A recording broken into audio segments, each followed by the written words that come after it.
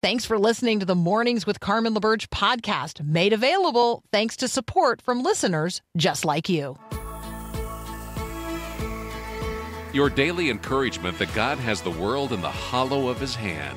This is Mornings with Carmen LaBerge on Faith Radio. If we're gonna fly, we fly like eagles, arms out wide. If we're gonna fear, we fear no evil. We will rise. By your power we will go. By your spirit we are bold. If we're gonna stand, we stand as giants. If we're gonna walk, we walk as lions. Sometimes I just want to say things and then I wonder, is that appropriate? And then I hesitate, and then I say, no, I think I still want to say it. So, hey, good looking, what you got cooking? You know, sometimes you just want to say something to your friend, and you know it'll get a chuckle. You know it'll raise their spirits just a little bit. So good morning. I'm Carmen LaBerge. You're listening to Mornings with Carmen. What's on your heart this morning? Is there a heart-hitting news story where you live? Sometimes the news is whatever's happening closest to home, just outside our door, or just down the hallway from where we're sitting right now. So the heart-hitting news may never make the news, but the good news of Jesus Christ is brought to bear on all of it. And so what's on your heart this morning? What are you thinking about? What are you worried about? I'd like to know. And so you could text me 877-933-2484. Yes, I am looking at you, Mary, praying for your sons. Yes, I am looking on the I'm looking at you. I see you out there. I see what you're thinking about and what you're dealing with. Jill, I see you. Mark, Cindy, Kathy, Sarah, I see you. Deb, I see you. I just sent you a message back if you're back on the text line now. I see you, David and Carolyn. I see you, Debbie. On and on and on. See you, Bob. Yep, thanks. Checking in.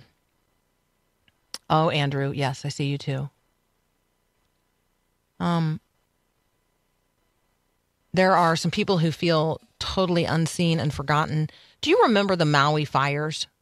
Remember those? Remember the town of Lahaina? What about Kula?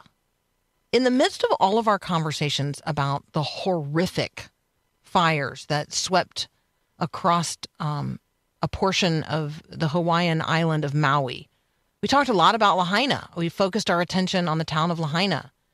Government efforts are still focused on the city of Lahaina. What about Kula? Never heard of it? Me either. Kula is a small town, maybe even a rustic area. It is on the slopes of Haleakala, the slope of the volcano there on the island of Maui. It's considered upcountry from Lahaina. So imagine that from the seaside, the oceanfront community of Lahaina, you looked, quote, upcountry. Well, that's where Kula was. And I use the term was because Kula is basically no more. 6,500 people live in Kula. It's a community that's rural and prides itself on having above average schools. And in the piece that I read in the Washington Post about the Maui fires and the ongoing efforts to clean up and the efforts to begin to rebuild, these are some of the lines from the article that I just thought, wow, a Christian standing there hearing this would immediately have something to say. No one is coming to save us. That is the lead quote about how the people of Kula, Maui, Hawaii, feel. No one is coming to save us. They also acknowledge that their place, their space, their home, their community is, quote, savable.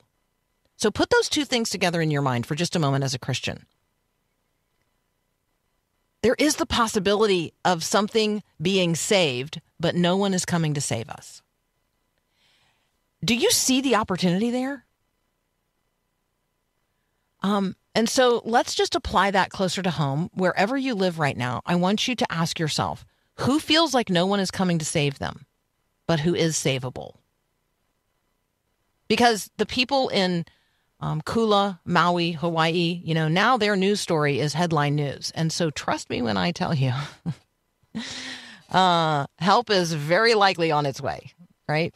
In a form that will be genuinely helpful to that community. But let's think closer to home for each one of us. Who is living just beyond the edge of the government's effort to help? Who is living just over the limit or just beyond the line? Who, a person in proximity to you today, a family in proximity to you today, somebody who feels like no one is coming to save them, but who is yet savable. How might you tangibly love them today?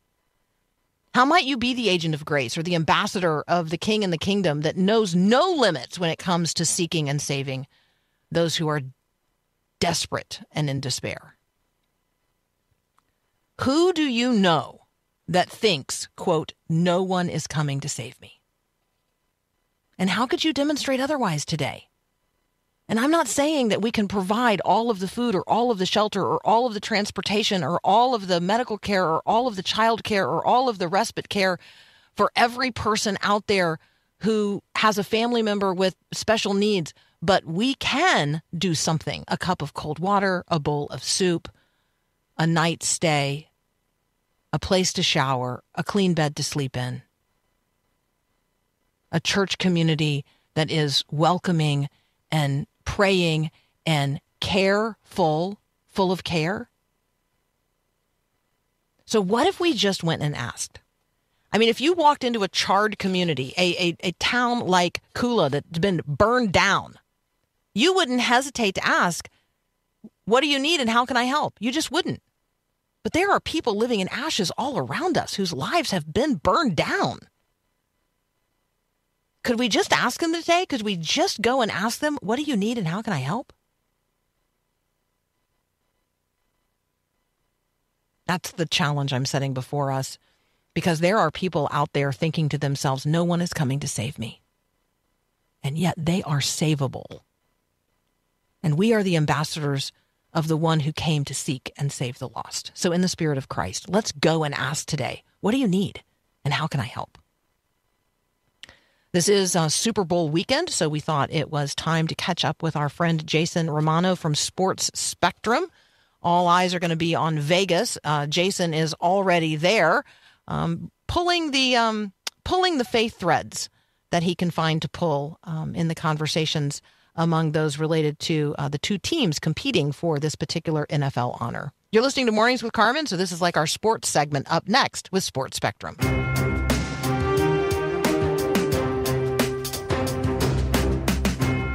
Well, you already know it's Super Bowl weekend, so joining us is Jason Romano from Sports Spectrum. You can find the stories that we're going to be talking about today and a whole lot more coverage at sportsspectrum.com. Jason, welcome back. Hi, Carmen. It's great to be back. Thanks for having me. So you are in the city where the thing is happening. So talk with us about your experience in Vegas and what, for people who don't follow football at all, who's playing in the Super Bowl and what's your favorite storyline? That's great. Vegas is interesting. This is my first time here, and we're staying at like a little Airbnb away from the Strip. So we're in just basically a regular town, just like any other town with Walmarts and Targets and gas stations. So we're a little bit away from the hubbub when we're home. But when we go to work and we go into the media center, that's at Mandalay Bay, which is a huge hotel right across the street from Allegiant Stadium. And that's the stadium that the 49ers and the Chiefs, the two teams that will be playing on Sunday, will be playing the game at. It's just a giant stadium. We were inside that stadium on Monday night. to cover Super Bowl opening night, and it's enormous. And it's neat, though. This is pretty cool to be down here. I mean, I'm guessing, especially from believers, like Las Vegas gets a bad rap, Sin City and all that. But I think God is doing some cool things here, especially with the opportunity that we have with Sports Spectrum to ask questions to some of these players and coaches, as we get to do every year, about Jesus, and asking them about who God is in their life and what they're learning. And I got to tell you, on Monday night, when we got to talk to a large portion of the Chiefs and the 49er players and coaches, it's chaos, right? There's thousands and thousands of media sticking microphones in their faces, dressed up silly. They're getting the weirdest questions ever. And I remember at one point, I went up to one of the wide receivers of the Kansas City Chiefs, Marquez Valdez-Scantling, and I just said, I'm going to ask you a question I bet you haven't gotten all week or all day. He goes, okay, try me. I said, tell me about Jesus Christ in your life. And he just lit up, big smile. His eyes got big, and he says, he's king. And I just thought, that's awesome. And we got to talk to him and many others about it. So it's been a fun week, and got a few more conversations to have this week before we head back home. So the Kansas City Chiefs and the San Francisco 49ers, we're not taking sides because we've got Christians on both sides of the ball here. Talk with us about Brock Purdy for people, again, who don't follow football. Who is Brock Purdy, and what did you hear from him? Yeah, so if you don't follow football at all, if you don't have a team to root for, but you want to root for something, root for number 13 on the 49ers. That's Brock Purdy. He's the quarterback, starting quarterback. And anytime the starting quarterback is, featured at the Super Bowl, all the lights and all the cameras are shined on this person. On the Chiefs, it's Patrick Mahomes, and for the 49ers, it's Brock Purdy. But Brock's story, I think if he somehow wins the Super Bowl on Sunday night, if the Niners win, it's going to go down as maybe the greatest underdog story the NFL has ever seen. So this guy, first of all, he loves Jesus. And when I say that, I mean that. Like, this isn't just a surface level, God is good. This man has the Holy Spirit in him. This man loves the Lord. And we've had an opportunity to talk to him on multiple occasions. But this story of Brock Purdy it goes back 2-3 years ago when he was in college at Iowa State. He was getting ready to play his senior year. We had him on Sports Spectrum, and he wasn't sure if he was going to be able to play at the next level. He certainly wanted to, but he wasn't sure. And then he gets drafted, but just barely. He's the very last pick in the NFL draft. The NFL draft has 7 rounds and 32 teams, so you can do the math. It goes to in the hundreds and hundreds of players. Brock is the last player picked. Now, he's happy to be picked, but he's the last player. So what does that say? There's hundreds of players selected before him, but it was the 49ers that drafted him. So he comes in his rookie year last year in 2022, and he makes the team, which is an incredible accomplishment. And then injuries happen to his other quarterbacks that he's waiting behind, and suddenly he's thrusted into the starting lineup, and he crushes it. He does so well, and the Niners go all the way to one game before the Super Bowl. But what happened in that game, Brock hurt his elbow and tore it up, and the 49ers lost, and it was a devastating thing to happen. And we got to talk to him right after that, and he still found joy. He still found peace. He still was talking about how great God is. He went through the rehab last summer. He comes to the 49ers this past season, and he starts and he crushes it even more. And he's one of the top quarterbacks in the league. He's an MVP, most valuable player candidate, and he takes the 49ers all the way to the Super Bowl. And just yesterday, on Tuesday, as I'm recording this with you, I was with the 49ers team media availability. We talked to Brock Purdy. We asked him a couple questions, and he had the same demeanor, the same answers about how Jesus is Lord that he had when things were at their worst. And I was just so impressed. So when you watch him on Sunday, even if you're not rooting for the Niners and you happen to be a Chiefs fan, man, root for Brock Purdy, because he is a guy that is just awesome. That's so good. We're going to continue our conversation with Jason Romano from Sports Spectrum here in just a moment. Who are you rooting for on Sunday at the Super Bowl? It might be the Kansas City Chiefs. It might be the San Francisco 49ers. We want to be talking about the guys who are the Jesus guys on the field, the Team Jesus. And so we'll talk next about more members of the Kansas City Chiefs and the San Francisco 49ers who are on Team Jesus. That's up next here on Mornings with Carmen. How are you preparing for the reality of Jesus's last days, his passion, Holy Week, the Last Supper, the Garden of Gethsemane, Judas's betrayal, Peter's denials, Jesus being stripped and humiliated by soldiers and falsely accused by the Jews and subjected to mock trials and ultimately crucified? How are you planning to give those events in Jesus' life the attention they deserve? That's what the season of Lent is all about. The 40 days prior to Easter are set aside to prepare ourselves to face the reality of the cross and, yes, ultimately to celebrate the reality of the empty tomb. I invite you to join us in reading through the Bible together during Lent. The study will provide a way for you to intentionally engage each day with the Word of God. You can sign up today at myfaithradio.com as we read through the Bible together this Lent.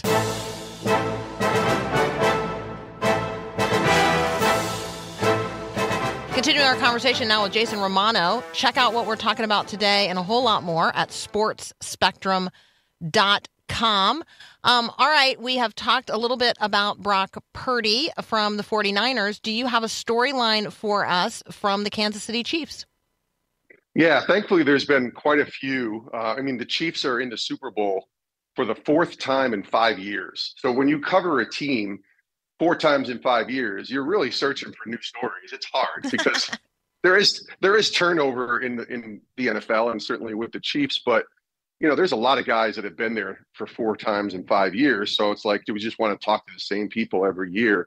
And what's beautiful is every year we get to talk to the team chaplains of both teams, and they'll kind of, slip us a couple names that, maybe we haven't talked to that have been growing in their faith. And one of those guys that we got a chance to talk to this week was Trey Smith. He is an offensive lineman for the Chiefs. An offensive lineman is somebody who blocks when the Chiefs have the ball for Patrick Mahomes and for those running backs.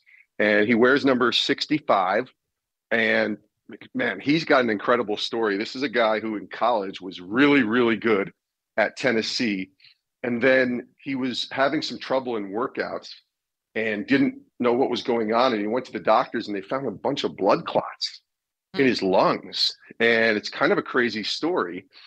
And yet, thankfully, he got treatment. He was fine, but he slipped in the NFL draft and went way down to the 6th round. He was supposed to be a first-round top draft pick, and he slipped all the way to the 6th round, and the Chiefs drafted him. And so he came into the NFL a couple years ago, and he started every game since.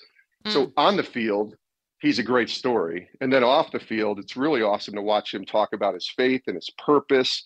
When we saw him on Monday night at media night, we asked him about the importance of his faith. And he just said that, listen, I was raised the right way by my mom. I was in church.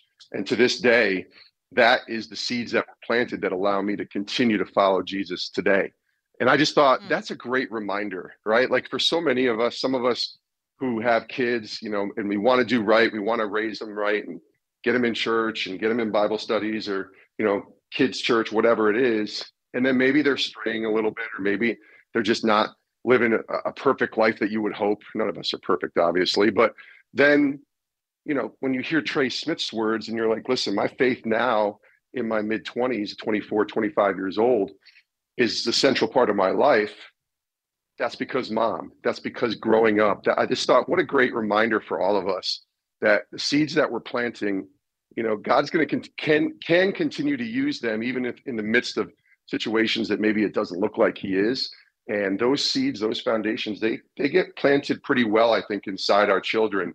And that's why we got to keep praying, obviously. But Trey's a great story for that, I think.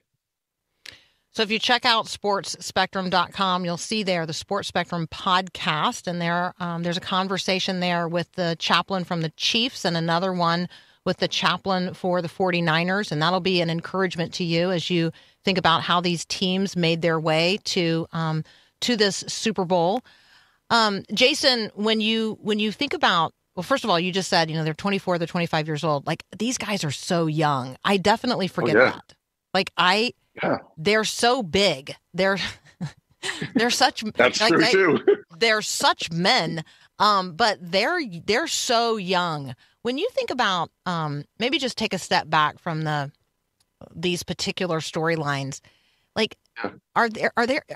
is there a generation of people that are really like mentoring and pouring into players? Because I feel like, we know that this generation of emerging adults and very young adults, like they long for that. They really want mentors. Do you see people pressing into those roles?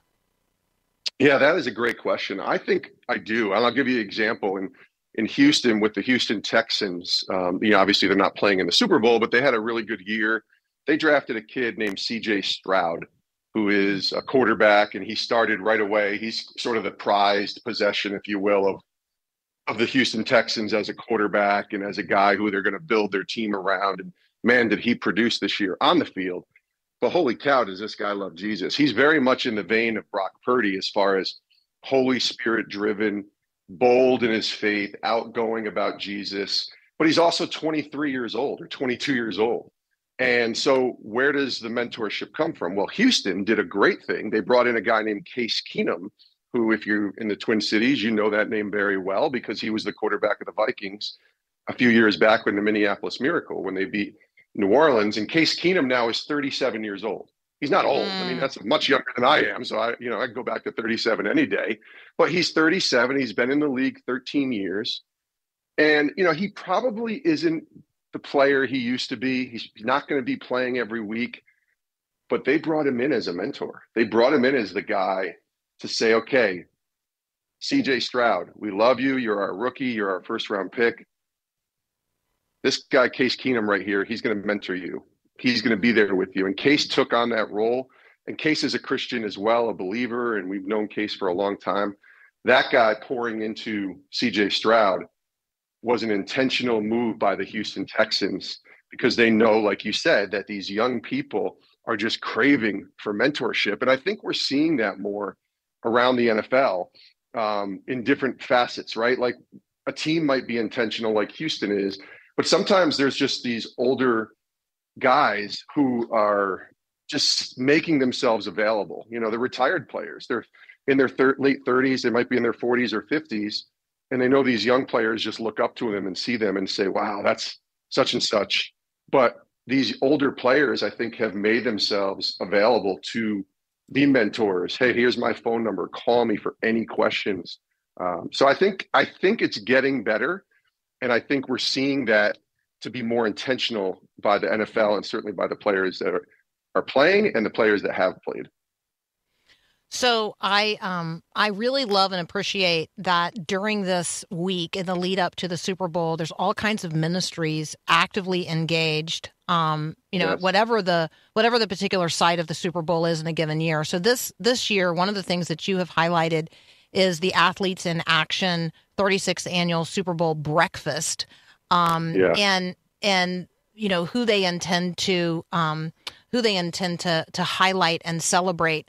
And so could you just maybe help people understand that the Super Bowl isn't just an event that takes place on this coming Sunday? Like there's ministry happening around the Super Bowl all week.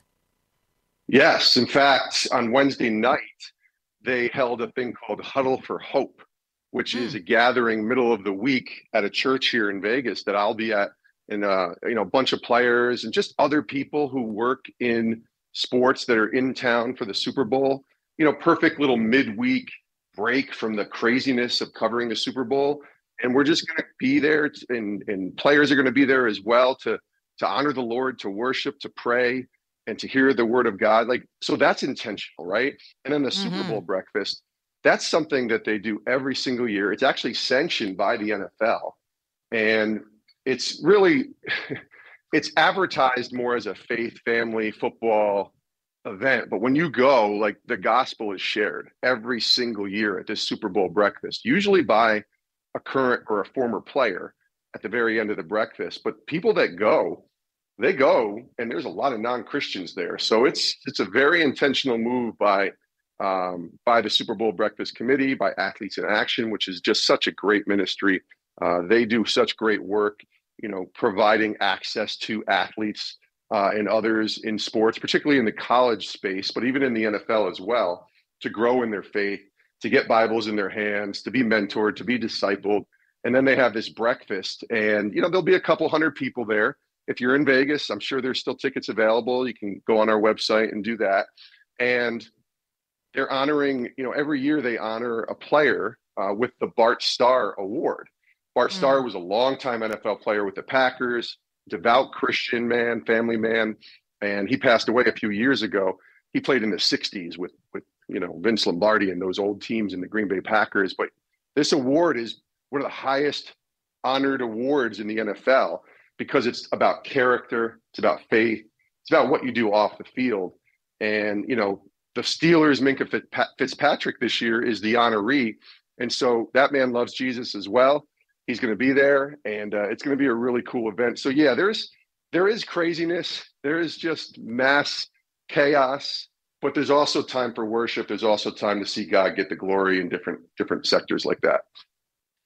All right, I want you to check out everything that Jason is doing and his colleagues at sportspectrum.com. There's a really great podcast where Jason's talking with Sean Purdy and about his son. That's awesome. Don't miss that. I mean, just look around. There's a piece about James Brown and how he intends to model godliness as he hosts the Super Bowl pregame show. So just on and on and on. Every angle you could imagine, you will see that God's got people literally in the game. He's got people covering the game. He's got people on the sidelines of the game. And so as a Christian during this Super Bowl, let's be sure that we know their names. We point them out to others. And we be Team Jesus for the guys who are with Jesus in the game and on the sidelines and even covering the sport. Jason, thanks so much for joining us and have a great time. Thank you, Carmen. Always a pleasure to talk with you. Thanks for inviting me, and I hope you guys have a great day. Yeah, you too. That's Jason Romano. Check it out, sportspectrum.com. It's possible you'll just be watching the Super Bowl for the ads. I get that. I totally get that. Well, one of the things that is going to be happening during the advertisements during this Super Bowl are going to be ads for the He Gets Us project. And so not that I spend a lot of time reading Rolling Stone, but Rolling Stone actually is reporting on, this is kind of crazy to me. They are reporting on the Green family and the investment that the Green family, yes, Hobby Lobby Greens, the investment that they're making to support He Gets Us by airing ads during the Super Bowl. So I'm not necessarily recommending the profile in Rolling Stone, but here's what I want to note. Rolling Stone has a profile of the Green family. And so even if Rolling Stone hadn't intended to positively platform the He Gets Us campaign, they've done that. So David Green explains, and he's quoted in this piece in Rolling Stone, he's explaining why He Gets Us advertises during the Super Bowl, because it is the most expensive television event of the year. And he said, well, we feel that the need as a group of Christians is to tell 350 million people, because that's who's watching. And we feel that the need to tell 350 million people that God cares about you and that He gets you is really important. So in the article, there's another quote from David Green that says this: as Christians, we're known as haters. We're beginning to be known as haters. We hate this group or we hate that group, but that's not who we are. We are people that have the very, very best love story ever written. And we need to tell that love story. So our idea, well, let's tell the story. So as a Christian, you should love everybody. Jesus loved everybody. So Rolling Stone's now telling that love story to its readers. How are you and I telling that love story to others? That's the big question maybe for us as we bring the He Gets Us campaign forward as a part of the ad campaign during the Super Bowl. Now, let me pivot and ask you this. Do you have an artistic outlet? Do you build stuff? Do you knit? Do you throw pottery? Like, what do you do? What's your thing? Timothy Gagnon paints. and he's been using his brush strokes to share the gospel. So what does that look like? Well, that's up next here on Mornings with Carmen.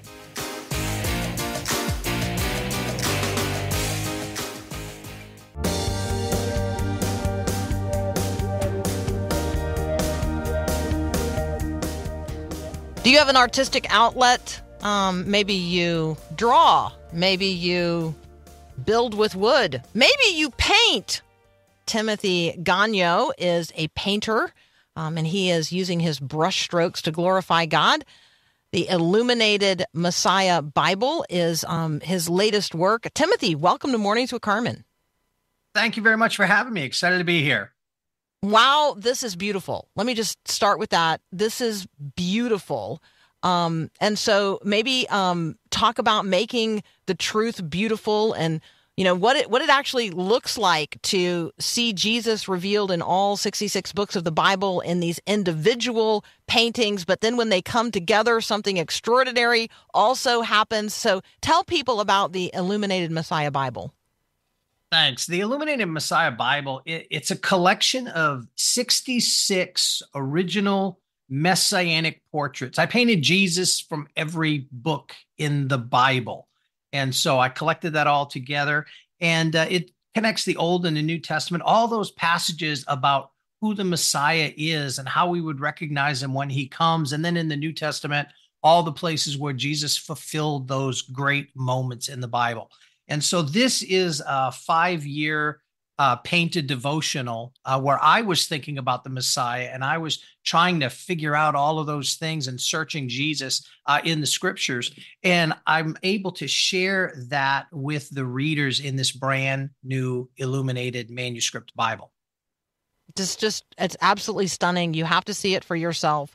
IlluminatedMessiah.com. I'm more than happy to send you the direct link. You know how to do that. Just text me 877-933-2484. This is one of those, you've got to see it kinds of things, because what happens, Timothy, when you put all of those images from, seeing Jesus in all 66 books of the Bible, what happens when you put all of those images together?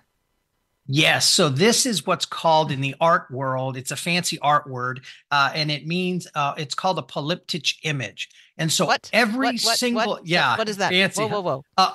A polyptych is it's multiple paintings that join together to form a brand new, larger painting that's in many ways completely different.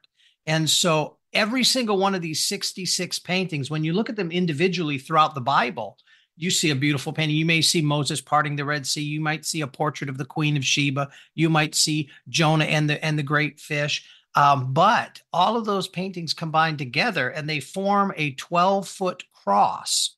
And when you look at the cross, you see that Moses parting the Red Sea is Jesus's toes. The Queen of Sheba is Jesus's kneecap. Jonah and the fish are his right wrist. So instead of seeing the individual paintings, you see Jesus crucified on the cross. And there's a poster of that comes along with every copy of the Illuminated Messiah Bible. So if you buy the Bible, not only do you get all the 66 paintings, you get this poster that you can hang up and look at the polyptych cross image. Can you spell polyptych? It's fancy. It's a tough word to spell, but basically I think it's Polytych, something like that. I'm not, I'm an artist, not a speller. I was just thinking, but I was thinking, like, for Scrabble, I need to add this word to, I'm a word person. And this is your new word. Yes. Okay. And you have spelled it correctly, sir. You win the spelling bee prize for the day. Nice. Polyptych.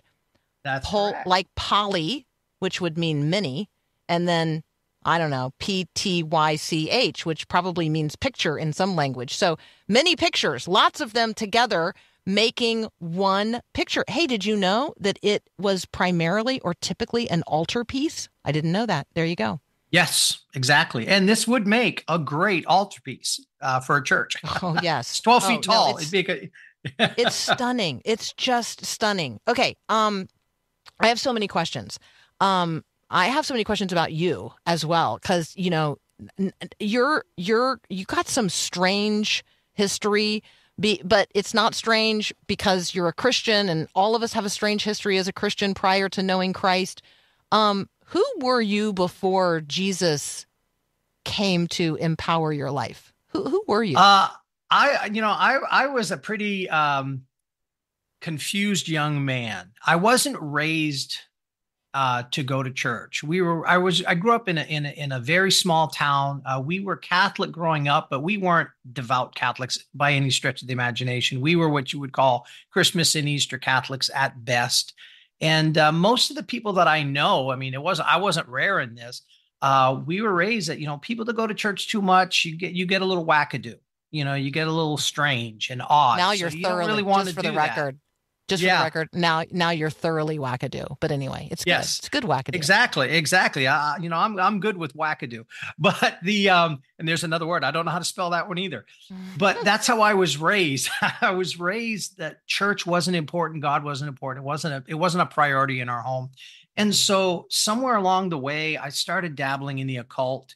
And by the time I was about a junior in high school, I was ridiculously involved in the occult and channeling spirits and playing with a Ouija board, probably 8 hours a day.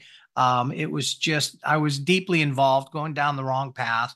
And at a certain point, I had a very wild encounter with what I instinctively knew was God. I was in the middle of casting spells in my room, and I felt the presence of God drawing near to me. And it freaked me out, and it scared the pajamas off of me. And I ran out of my house. I ran to the only anything to do with God I knew. I ran into St. Joseph's Catholic Church and ran straight into a confessional booth and told the priest everything. And he was a little like, okay, Timmy, calm down. And I'm like, no, you don't understand. God's in my room. He's trying to kill me. You got to talk to him for me. And the Spirit of God followed me into the confessional booth. Like he knew where it was. Amen. And God began to speak to my heart, and he said, stop it. Come and follow me.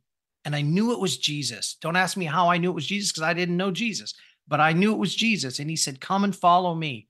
And I said, yes, I'm yours. Yes. And I started following him. But then I didn't have anybody. When I left the confessional booth, nobody told me what happened. Nobody could explain to me. I just knew me and Jesus. I had to follow him. And I didn't know what that meant. And I didn't even know how to do that. I just knew I had to follow him. And when I joined the military at 19, I met my first real person of faith. And he was my flight commander. And first words he ever said to me was, I'm a Baptist. What are you? And I told him I was French, because I had never heard the word Baptist before in my life. And he began to disciple me. He began to teach me. He gave me my first real Bible. And that was one of the first parts that brought me my art and my faith together, because the way that he discipled me and the way that he got me to read my Bible was he would call me in his office and say, I'm doing a Sunday school class on David and Goliath. Can you paint me a picture of David and Goliath so that I can use it in my Sunday school class? And I'd say, sure. And he'd say, hold on now.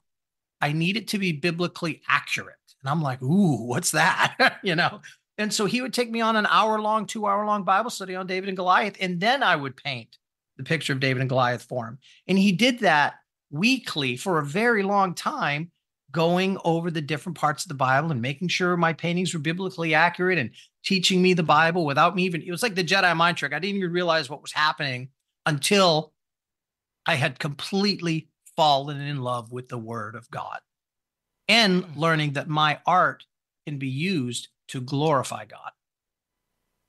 I'm so glad I asked that particular question, because wow, that's just a feast. And we're gonna reach back into some of the things that you just said, but we got to take a very, very brief break. Now I know you want to see the Illuminated Messiah Bible, illuminatedmessiah.com. We're going to continue our conversation with Timothy Gagnon in just a moment. Yeah, we're yes, and we are now all making notes about this flight commander and the way that he drew, young Timothy into the things of the faith. And yeah, we're going to find out next. Like, when you fall in love with the Scripture, then how does God use you and your gifts to glorify Him in ways that you could have never imagined when you were a kid dabbling in the occult? Yeah, I mean, there's a lot there. All of that and more next, and more.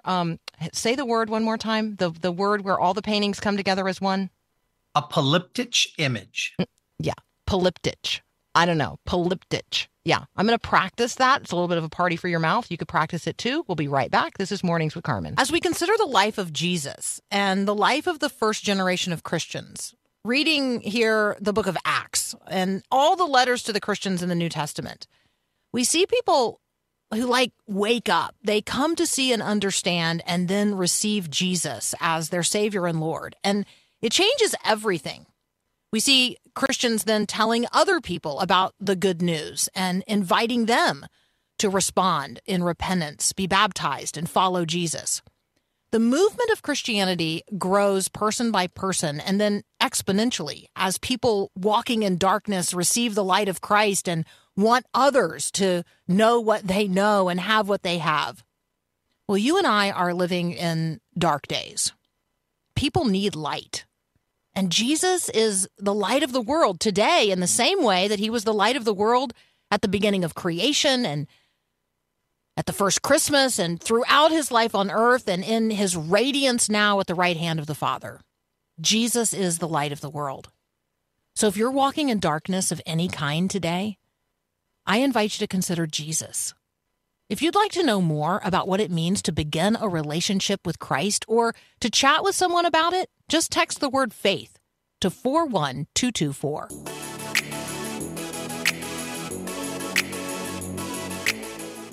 We're talking about the way God meets us and empowers us by his Holy Spirit to share the good news of who he is with others through things that we love to do. And so for Timothy Gagnon, that is painting. And with every brush stroke, he is not only helping us see Jesus, but he's delighting in him. And it's an act of worship. And I love all of that. It's devotional. It's just, and it's inspiring. So illuminatedmessiah.com is where you can see and experience the Illuminated Messiah Bible that we're talking about today. But now, Timothy, I just want to know more about your flight commander. Like, what is his name? Is he still alive? Can we talk to him? I wish you could. He is actually, he lives in a place called Niceville, Florida now. His name was Captain Mark Hayes. And I think he retired as a colonel. The last I had heard before he retired, he was over at the Pentagon. But when we were serving together, it was at Tyndall Air Force Base. I was 19 years old, very young and naive. I mean, it was not a joke. When he said I'm a Baptist, I told him I was French because I had never heard the word before in my life. And he really discipled me. There was another gentleman also named Chaplain Bruce Ewing that had a big effect on me during my military career. And both of them, they saw my love for art and my passion for art. And they also saw my passion for the Lord and his word. And these two men really had an impact. They nurtured that in me. They saw potential in that. And they explained to me that, God's going to use that if you let him and you go for it. And I've been chasing God ever since with my art. It's so wonderful. People can obviously hear the light of Christ shining through you and the joy of your voice. But light also shines through your art. When you use the term illumination or you describe your paintings as modern illuminations, I mean, this is the Illuminated Messiah Bible. What does that mean? An illumination is a really ancient art form that was really famous in the 8th and 9th century. Yeah, you think of those old medieval Bibles with the calligraphy and the text and the artwork and all of those. The Book of Kells is by far the most famous. It's actually called Medieval Europe's Greatest Treasure. So those old Bibles from the Middle Ages. But the tradition of using art to glorify God actually goes way back, thousands of years, all the way back to the Jewish captivity in Babylon. And during that time period, the rabbis were they were mulling over Exodus chapter 15, verse 2, where it talks about, I will exalt God. And the word exalt there was a little wonky. And the Jewish scribes and rabbis were like, what is Moses trying to say with this word? It just doesn't seem right. And after debating and arguing and studying, they interpreted it to say, I will exalt God by creating beautiful things. And that just transforms what creating art is. It becomes an act of worship. And so they came up with a Hebrew tradition called Hidur Mitzvah, which literally means the beautification of the Torah or the beautification of the Word of God. And so that's what I'm doing in modern times. That's what illuminated manuscript Bibles during the Middle Ages and what I'm doing today with the illuminated Messiah Bible is I'm beautifying the Word of God. I'm exalting God by creating the most beautiful Bible I am capable of doing. It's stunning. It's really stunning. The other language that you use is narrative painting. So the paintings tell a story, like they communicate the reality of the story. So this is not abstract. Like you can tell what you're looking at when you see it. Yeah, and that was important to me. There are a few other modern illuminations. This is only really the third true illuminated manuscript Bible since the printing press. When the printing press showed up, illuminations kind of went the way of the dinosaur. There's only been about three since then, and this is the third. But the others use abstract art or non-representational art where you can't, it's like you decide what it is.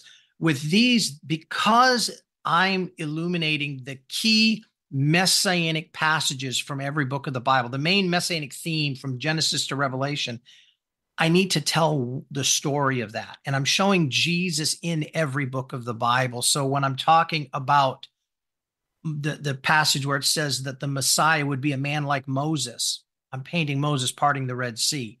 Things like that matter. When I'm talking about how the Messiah would be from the tribe of Judah, I paint the lion of the tribe of Judah.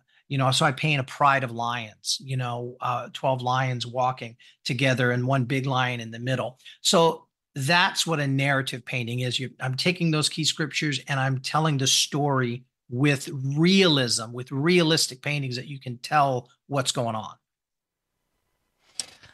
I have loved meeting you today. Your work is glorifying to God and edifying to the human spirit. Thank you so much for what you do. Keep painting and come back and talk with us again. Oh, I would love it. Love to do it. Thank you so much for having me. Yeah, absolutely. That is our brother in Christ, Timothy Gagnon. The book, I hardly want to call it a book. The work of art is the Illuminated Messiah Bible. You can check it out at illuminatedmessiah.com. All right, circling back around to the way I started. I had no idea why this morning I just felt compelled to lead off the show by asking you, hey, good looking, what you got cooking? Well, now I know why. Carol is listening, and that was the greeting that she heard more than 40 years ago at a school athletic banquet with her mom. And she and Dean, by the way, shout out to Dean, who thought that would be a good way to get that girl to sit down with him at a table. Dean said, hey, good looking, what you got cooking? Well, Carol and Dean are celebrating 38 years of marriage in May. Yeah, 42 years together since they became high school sweethearts. So try it out today. You could just ask somebody, hey, good looking, what you got cooking? Break bread, let Jesus be known to others. Don't be shy and don't shy away. Go be shiny. Use your art. Use your words. Use the gift of the Spirit. Yes, and circling back to the very beginning of the first hour, spare a square. If that's the way that God leads you to love someone today, you can spare a square. I know you can. Every square inch belongs to Him. Yeah, even that square inch. Have a great day, great day, and God bless.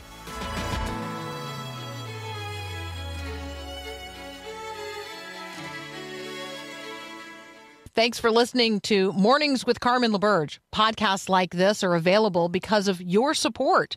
If it's important to you to hear things that encourage your faith, click the link in the show notes to give now. And thanks.